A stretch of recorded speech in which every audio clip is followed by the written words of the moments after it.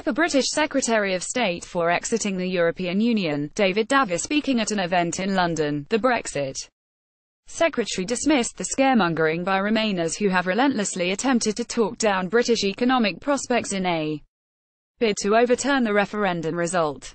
Mr. Davis told the Wall Street Journal event, "There is not going to be a mass migration. The critical mass is still going to be here," he said. "The reason that the city is the biggest and most successful financial center in the world is not just Europe.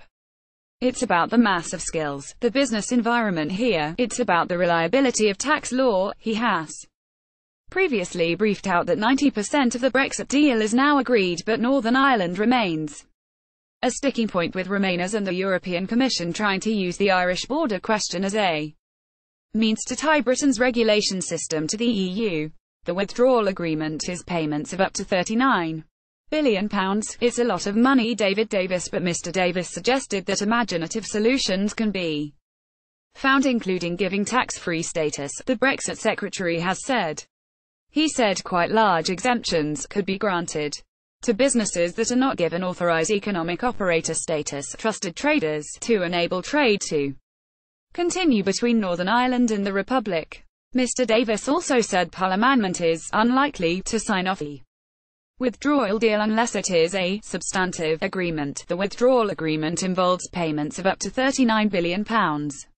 It's a lot of money, and Parliament is unlikely to sign off such a deal unless we can be pretty substantive what's going to be there in the long run, he said.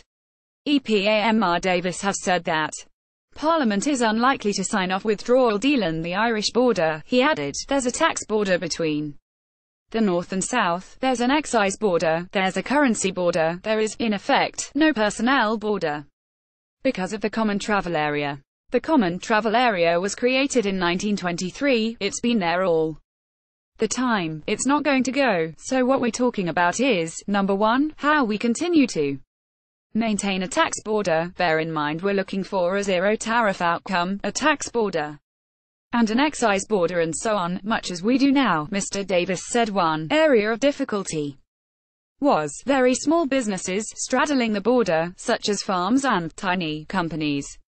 That is going to have to be addressed, we think, in the first case by quite large exemptions, so in effect we will give them tax-free status. Mr. Davis also warned that MPs will insist on a lot of detail before signing off on any deal because Britain will have to make a payment of about £39 billion to the EU to honour its financial obligations to the trade bloc. The withdrawal agreement is payments of up to £39 billion. It's a lot of money, and Parliament is unlikely to sign off on it unless we can be pretty substantive about what is going to be there in the long run, Davis said at a Wall Street Journal event in London. Opponents of leaving the EU have identified winning enough support in the lower house of Parliament, the House of Commons, to block any possible deal the government brings back from Brussels as their best chance of overturning Brexit.